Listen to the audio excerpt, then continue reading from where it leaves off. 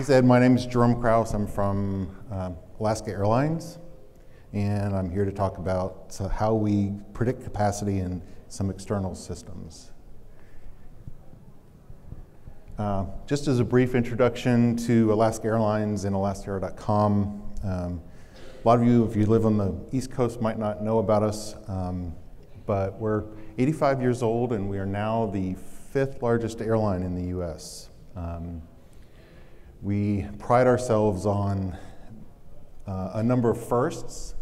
We were the first North American airline to sell tickets online. We were the first in the world to allow people to check in and print boarding passes online. We have award-winning customer service, a great loyalty program, and award-winning website, AlaskaAir.com, which is our primary e-commerce website where we sell airline tickets for Alaska. For a little context, the website averages over 2.4 million page views per day, with peaks over 4 million. There's a lot of variation because of sales mostly. Now, you would want to ask why we use a third party for shopping. This has to do with how the airline industry works. We use a company called ITA for our shopping services. The way the airline industry works, Alaska Airlines and all of the other airlines file fares and pricing with a company called ATPCO, which is a clearinghouse for all the airlines. Alaska Airlines uses a separate company called Sabre to book tickets and to track inventory. ITA combines both of those services. They download data from ATPCO and combine that with inventory from Sabre to provide availability and pricing back to us so that we can display that to our customers. One of the reasons all of the airlines use third parties is that we partner with each other, and we also need our partners' fares and availability. So this gives us the ability to do that. This is a simple data flow of how a shopping request goes through our system. So we start with the browser clients, both mobile and desktop. AlaskaAir.com lives on 2 on-prem data centers, both in Washington State. It's a Windows IIS website. We created a shopping API in the Azure cloud that takes those shopping requests from the browsers through AS.com. And then we connect to our vendor ITA in the Google Cloud. And the relationship I'm going to be talking about now is the Alaska API talking to the ITA vendor and their capacity and how that affects us. So the relationship from AlaskaAir.com to, let's talk about the shopping API. It lives in the Azure cloud, it's in Service Fabric. It receives requests from AlaskaAir.com. And then it orchestrates requests to the vendor ITA. In most circumstances, a single request to the shopping API will result in multiple requests to ITA. Then it handles the responses, stitches those responses back together, and sends them back to AlaskaAir.com, where we then display the shopping response back to our clients. ITA takes 3 basic request types, depending on the type of search. And this is important to note because it has an effect on how we use up the capacity at ITA. The 3 different types are a fare search, a low fare search, and a schedule search.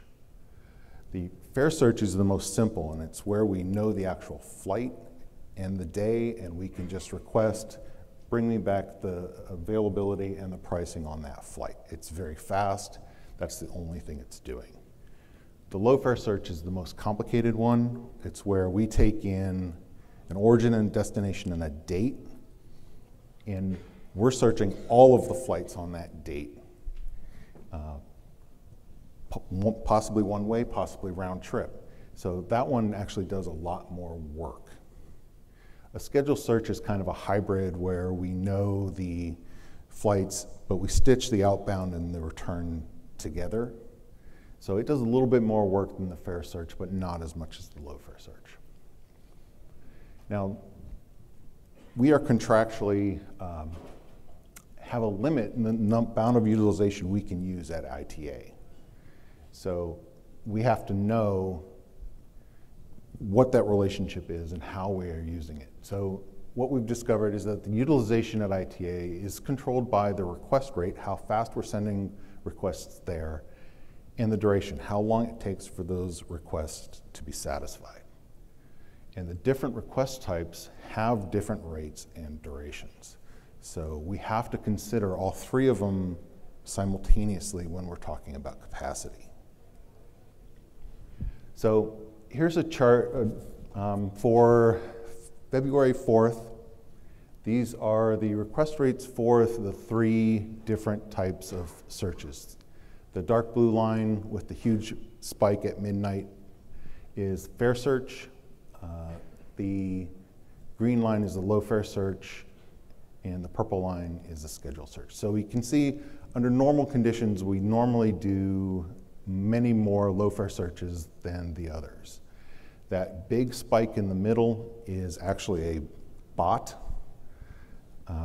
That is a company called InFare that screen scrapes our sites for our fares, and we allow this to happen. We're working on getting them an API so that they can hit that instead of going through our website, but right now this is the current situation. One anecdotal comment I'd like to make about the value of watching this data. Back after Cyber Monday of 2017, we started watching this data more closely. And we noticed over the next couple of months that the request rate started to rise at an unusual rate. And eventually we discovered that half of that traffic, half of that load was bots, not normal, not our customers. So we, in short order, put in a bot blocking service, and we got half our capacity back. So if you're talking about capacity, you really have to understand, where that traffic is coming from. So the flip side of the request rate is how long do those queries take to be satisfied? And you can see, because the low fare search does a lot more work than the other two, it takes a lot longer to complete, usually averaging over a second, whereas the fare search and the schedule searches take less than 0.2 of a second. So this is, ITA actually reports. We have a reporting portal. We can download this data, and they'll give us the utilization that we used for that day, given the request rates we were sending in and the durations that the queries were taking. And you can see here, we averaged around 100. The utilization is reported in what they call executable units, EUs. We have a limit of 650 EUs. Now, when we first started with ITA, this EU limit was a hard and fast limit. If we went over that, they would simply return us an error. And this happened to us in Cyber Monday, I think it was 2015. We started getting in a lot of unexpected errors. And when we dove into it, we went over that limit because we were having such a successful Cyber Monday sale, it was actually hurting us. Today, thanks to the Google Cloud, ITA has something called burst technology that if we go over our limit, the 650 is what's guaranteed to us. But if we go over the limit now, if there is available capacity in the system, they'll let us use it. So it's not quite as severe a penalty for going over that limit. So when we first started to look at this, and what we wanted, because of Cyber Monday mostly, we wanted to predict where we are year over year, month over month, quarter over quarter, how close are we coming to that limit? And the first thing we did was we tried to look at utilization versus request rate. And after a while, we realized that's not really giving us the best results. So we started to throw in the duration, and we started to get much better results. And we realized that there's a linear relationship between utilization and the request rate times the duration. And for ease of talking about it, I just call that the load factor. And this linear relationship can be modeled mathematically using regression. And then you can use that model to predict what the utilization is going to be based on expected request rates and durations. So, for the past couple of years, we've been doing these regression analyses, and where the actual utilization, we download the data, and we come up with a model based on the utilization and the load factor, where the total load factor is the summation of the request rate and duration for each of the 3 query types. What that looks like, one caveat here, I used Microsoft Excel to do this linear regression analysis. I'm not a mathematician, so I'll leave the underlying math to them. What I can tell from this analysis is this is a very strong linear relationship.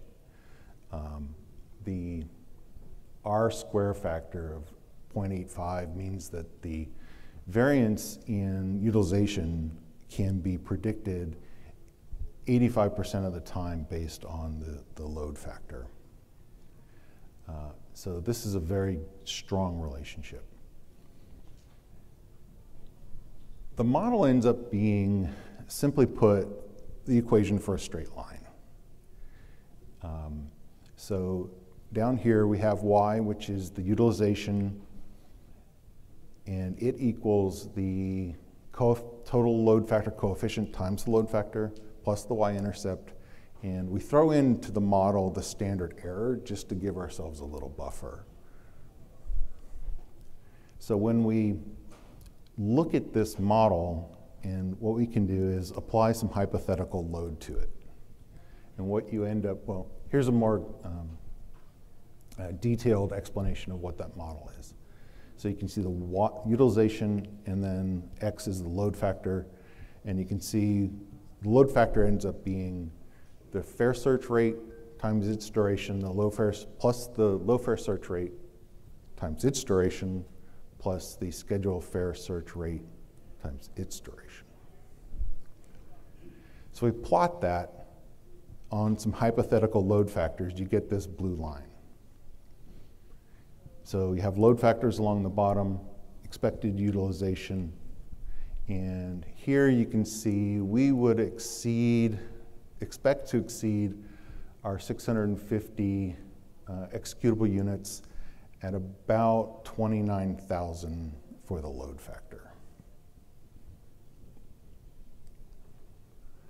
So the next thing we wanted to do is validate this model. How well does it match reality? So what I did is I took data from the following day. So this is February 5th. And I did that because I knew we were going to have a very big sale. And I wanted to test the extremes of this model. So you can see at 8 a.m. Pacific time, we dropped 4 million emails all at once. And a lot of people clicked on it. And within a half an hour, we went from a load factor of around 5,000 up to 25,000. So it quintupled very quickly. And that's the kind of load we need to predict, because we do these types of sales all the time. There's Cyber Monday, and those are the types of things that we need to catch and make sure that we don't exceed our limits. So this is the actual data from that day. What I did is I then took the load data and pumped it through the predictive model. And I wanted to see how well that would predict, how close that prediction came to the actual utilization. And that's the green line. So you can see it's very tightly matched to the actual utilization. It's slightly higher, but that's okay because I want to be a little bit conservative. So now I have a lot of confidence that my model is going to give me accurate results. So what do we do with this? We had a company initiative last year where we introduced a new fare class.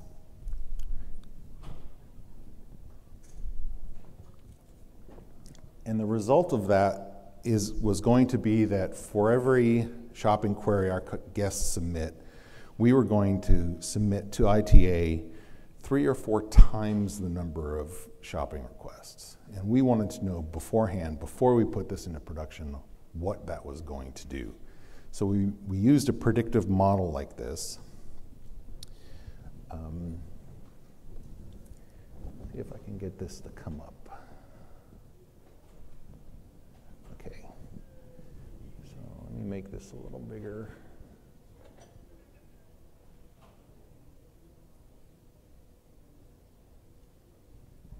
If I can see this. Okay. So this is a spreadsheet that I put together, incorporating the predictive model that we put together. And the blue line represents the hypothetical utilization for any given load. And what I did down the bottom is I created 3 sliders for the request rate for the different types of queries, searches. So we have fare search, low fare search, and schedule search. And then there's a chart over there where it applies the model to those request rates. Now the one assumption I made here, I didn't want to vary both the duration and the request rate, so I took the 95th percentile duration. So again, I'm trying to be a little bit conservative. So now what we can do is we can actually start to predict what our utilization is going to be by increasing these sliders. So if I know that I'm going to increase fare searches, I can drag this over and I can see what effect that's going to have. And because fare searches don't take very long, there's not a huge effect. So I can triple, quadruple this, and there's not much effect on the utilization.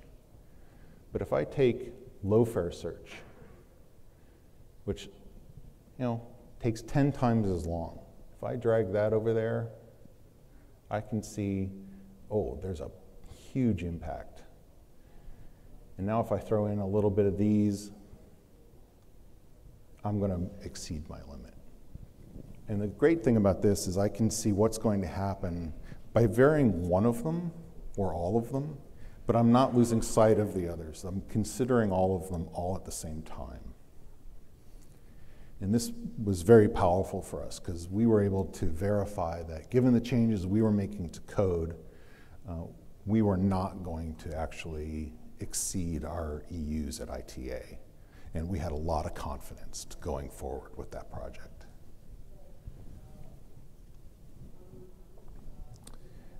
Okay. How do we get back?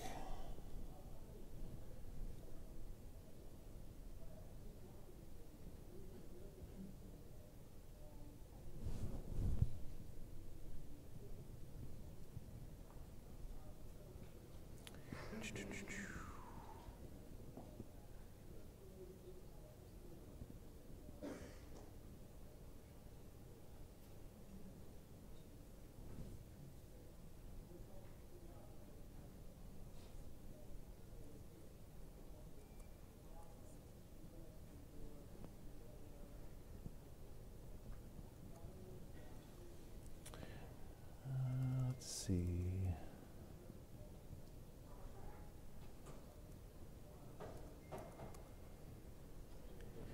Yeah, I don't know how to get this back.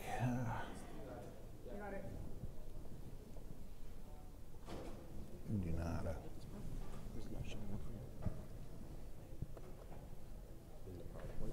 Yeah, go back to the PowerPoint.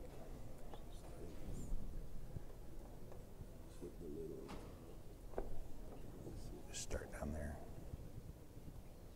This is my first time.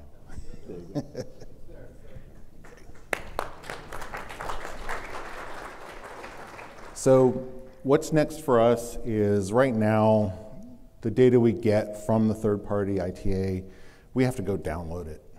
That's not very good. What we want to set up is a live data feed and then pump that into machine learning. So we have a constant answer. We don't have to manually do this. And we also want to adapt this type of analysis to other metrics, particularly with Windows IIS, how it queues and throws back server too busy. We can model that the same way. And then we can properly size our on-prem services and web farms. So that's it.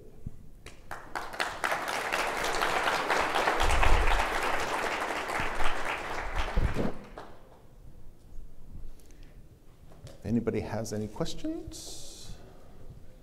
Hello. Very interesting talk. Thank you for sharing.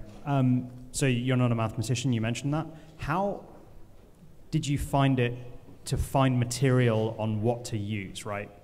Did you just know linear regression was a thing and you were like, this is probably linear, or was there a statistician or a mathematician in the company who? No, that was a lot of trial and error, and a little bit of research on my part. It was a lot of studying the data and looking at how it moves with in response to other changing data points, and just recognizing that that pattern linear regression might be a good fit. Thanks for coming and giving the talk. It kind of seems like you're essentially reverse engineering the magic that ITA is doing. Is that kind of a fair characterization? Is it not something you could have just asked them?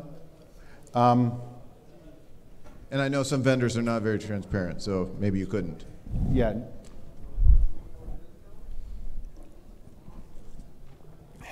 They definitely agreed that I essentially reversed engineered how they come up with their utilization.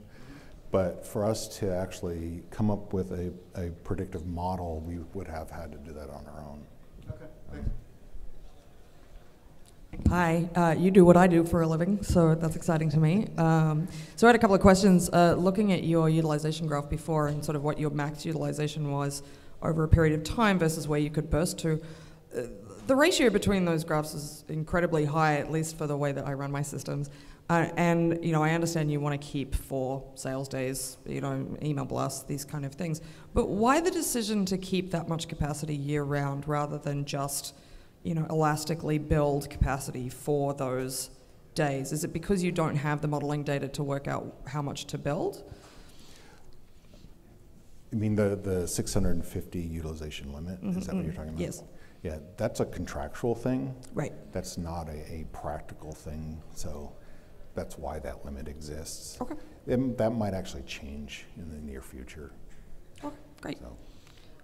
I would love to talk to you about next steps and some pointers on what I usually do next in your scenario. Hi, funnily enough, I used to be an ITA SRE, so it's interesting seeing how other people use the system I used to run. So yeah, it was really cool hearing about kind of the thing with the utilization units, because each one of those used to be a server in an ITA data center. Yeah. So that was kind of the color I wanted to add. Google. Hi, thanks for the talk. So my question was, I think you mentioned initially that you guys will use this model to basically test if your new code will actually change, whether you're going to go over the utilization. So how do you correlate your code changes to this model? It had to do with how many queries we were sending to ITA. And we knew that for a given customer query, because of what they selected in their choices, that the code would first issue a query, and then this was our Saver Fare initiative. It's a new fare class. And the way the code would have to work, we would send off one query to ITA. If that response contained Saver fares, we would have to make 2 or 3 more queries for each one of those. So we didn't have an exact handle because it kind of depended on how our pricing department issued those fares, what markets they added those fares to, but we had a pretty good guess.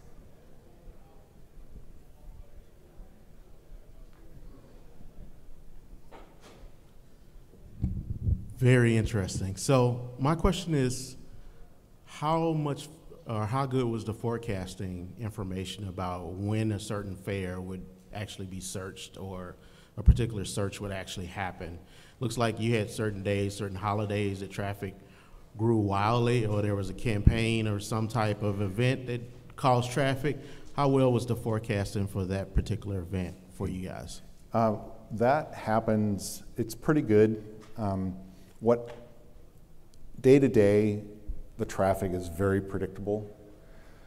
When we have sales, we know what markets we know are going to be sold. We drive people in an email to a particular landing page, and it usually ends up doing a calendar shop, and we know in the code how many queries are going to be issued when we do one of those. So it's fairly predictable.